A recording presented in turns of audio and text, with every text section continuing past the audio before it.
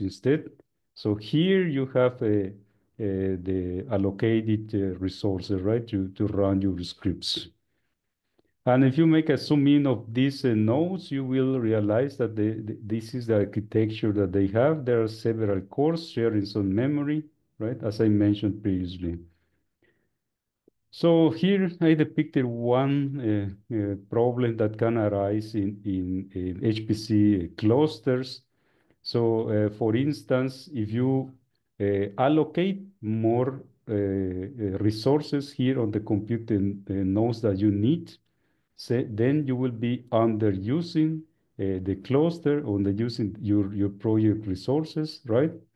Or in the other side, maybe you allocated some hardware, right? But then you are over exceeding the capacity by running massive parallel computations on a few hardware cores. So that can happen, and that's why you need to be aware of this problem. And there are some tools that are available at our center to monitor how the resources are used. In particular, for Kebnekaise, we have this tool that is called job usage. If you click on this link, then you will go to this explanation here that is from one of our courses at HPC2N, and how it works. Once you submit the job, as Birgitte mentioned previously, with the S-batch command, you will get a job ID. It's a number that you can paste besides this job usage command, and that will give you a URL so that you can copy and paste in your local browser. And in that case, you can see how much percent of the hardware that you allocated is being used, right? Also, you will get information about the memory that is being used. And if you request the GPUs, then you will get also the information. This is very useful in particular for parallel programs, right? Because if you request less or more, then you will see a different expected behavior here. So this is our tool that we have at HPC2N at UPPMAX, because you can have an interactive node session by using the interactive command. Then you can do the top or execute the top command directly on the compute nodes, and then you can get some information about the resources that are used. So in this part, I will talk about the different parallel programming paradigm that can be seen in R in this case, right? And this could be useful in your research project, for instance. And here we start with the threaded programming.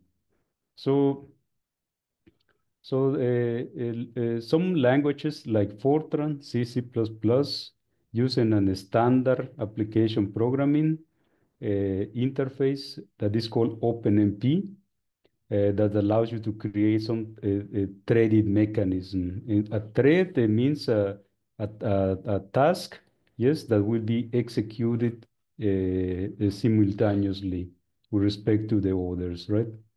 This is what I'm talking about in this context. So here, the important point is that all the threads have access to the same memory, and they do the computation simultaneously. As you remember, before I said that because the threads or the cores in this case share the same memory, the memory transfer can be very, very fast, yes? And so the threading mechanism makes use of this high bandwidth of the local memory. So one can control this threaded behavior with some environmental variables. For instance, in OpenMP, you can use this flag here to set the number of threads.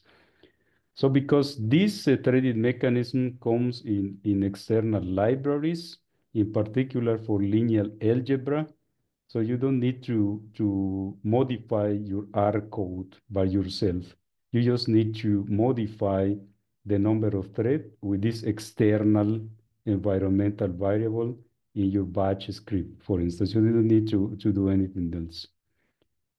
But in the case of the R, there are also some other mechanisms to get the threads working.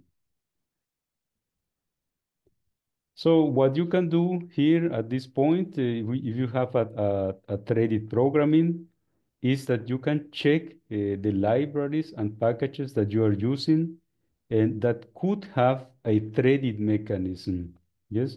So some packages, in particular, the packages containing the multi-core features have some flags for setting the number of threads, and you can check if your code has these features, and you can see how to control the number of available threads. So then you can use some tools available at your center. I mentioned before the job usage at the HPC2N that can help you to seeing the behavior or the resources usage. So here there are some examples that could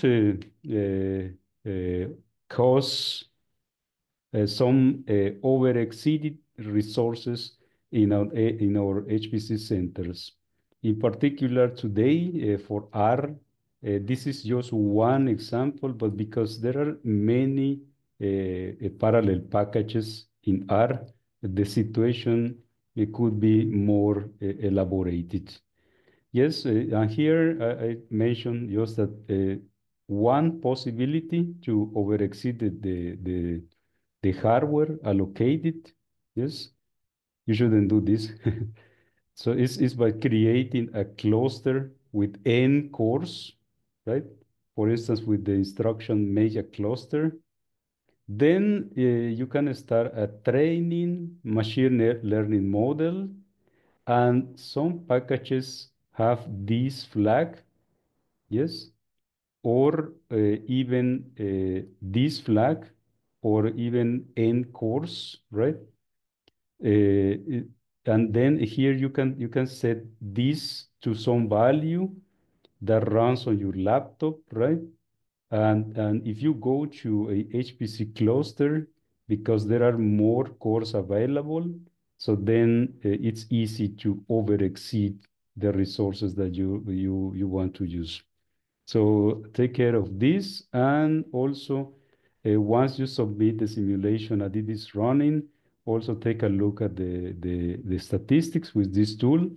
You can remember that you can over exceed the allocated resources, or you can uh, underuse the resources that you allocated. So, in particular for R and in the threaded programming model that I mentioned before, so R doesn't have a threaded mechanism by itself. Yeah. So you cannot get R threads, for instance. However, some functions provided by certain packages, like parallel, do parallel, and some more complex libraries like caret, for instance, they have functions or underneath that allow you to parallelize the code. For instance, I mentioned here the for each function, right? So, but notice that this is not a real threaded mechanism because the memory is not shared across the workers. Yeah. And because the memory is not shared, this could lead also to data replication. And this is uh, relatively common in R programs. For instance, if you first declare a data frame, yes, and then you start some threaded library provided by parallel, do parallel, and so on. So then if you modify the data frame uh, inside a for each loop, then you will replicate the complete data frame on all the threads of the workers, right?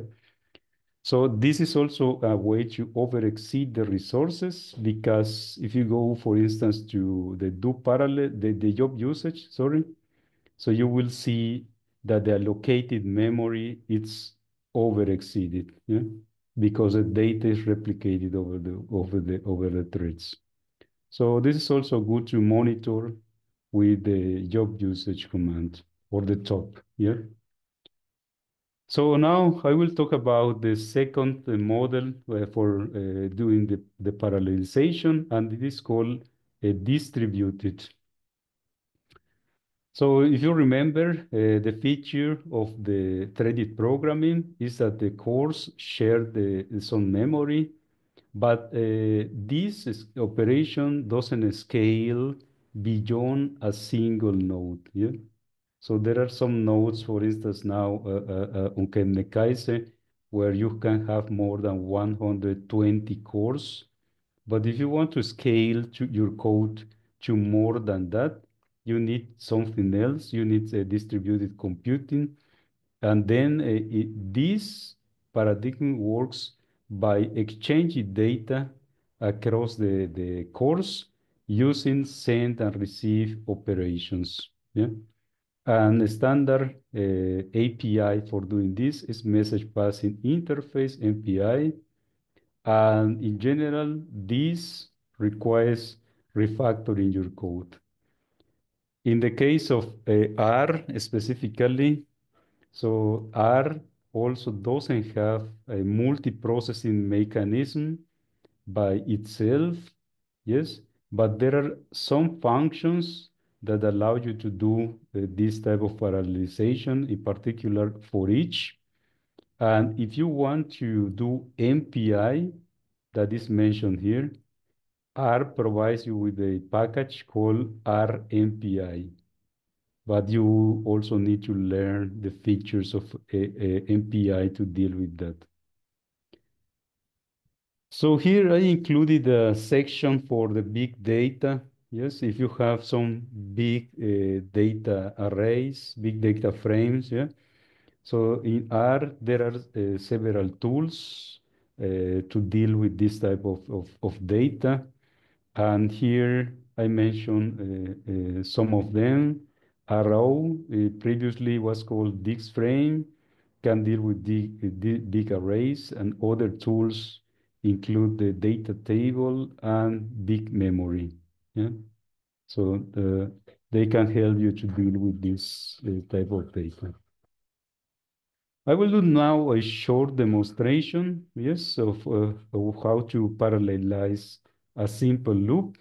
This is very common in research projects where one has a for loop that performs several tasks in between, right? For each iteration. And so there are some ways to parallelize this type of for loops in R. So the way the procedure here just mimics some complex task, which takes 1 second. And we use 1 second just because it can be achieved on the time of this lecture, right? But it will just mimic some complex thing that you need to do. So if you execute this for loop, right, with 4 iterations, you will, on a single CPU, you will see the following. You will have one wait during 1 second, then the next wait 1 second, and so on. So in total, it will take 4 seconds. But if you have more CPUs and you are able to parallelize this for loop here, then you can get the following. You can distribute the task over several CPUs. And then instead of 4 seconds, you will get 1/4. Yes, around one second. Yeah. So here I provide you with this example. I'm using the do parallel package in R to do this. I will load these modules here, and you can use your own your preferred version of R. So I am using this because as it was mentioned before, we have different type of CPUs at the moment, and this is the R version that is present in all of them. Yeah, so that's why your code can be run on all of this, and then the waiting time in the queue is reduced. Otherwise, there are older versions of R, but they are available only in the old hardware that we have. Yeah. Okay, so then I can explain you briefly what is this code about. So we have some number of iterations, 4. Then here I define a function which depends of the number of iterations and executes the for loop. If you are an expert R programmer, so you will see that the for loop in R is not a good way to do this calculation, but this is just to illustrate that this is a waiting function for 1 second, right? And also because although the for loops are not fast for the fast computations here, so they are good for doing many computations for each iteration, right? Not fast, relatively fast operations here, but imagine that you have several functions here to be executed, and you don't have other way to do this unless you use a for loop. So this is the serial function, what I call serial function. Then I take the timings here with this system time function. And then I parallelize the function by using the for each, yes, uh, uh, and using the do par instruction here. And finally, I execute the sleep function for 1 second. How do you execute this function? Then you start your cluster, make your cluster, register the cluster, and then you do the parallelization here. So notice here that I am also taking the time, and finally I print out the parallel time. So how to run this program? So Birgitte showed you that you can write your batch script, and that is the recommended way. But now, because this is a very short example, right? It's a very short example.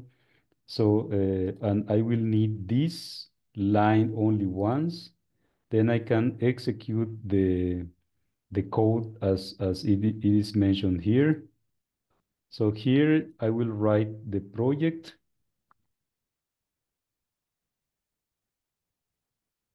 HPC2N 2024. Let me see if this is the correct one.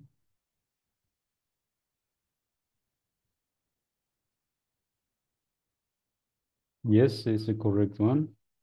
And then here I need to define the number of tasks and also the number of cores per task, right? This is different. This is the number of tasks that it will be executed. This is the number of cores that are reserved for the task here, right? And here is the way to execute the script. Yes, with R script. And I use these options. You can take a look at the help of R script and see if you need to save or if you need to restore the data that was saved. But I don't need to save and don't need to restore. And that's why I execute it as it is. And then I execute the sleep.r file.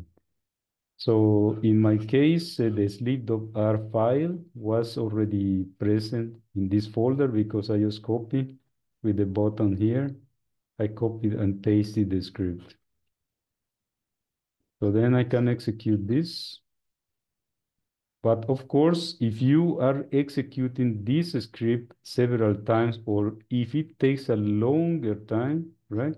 So then you need to write your batch script and write all these options as Brigitte mentioned previously. Let me see. Okay, this is telling me that our script is not available, and that's because I didn't load the modules here first. Yeah, I will load them. And I can check that in this folder, my sleep function, sleep.r is present. You can see that it is here, yeah. And I just copied and pasted this script here. Then I can run the script.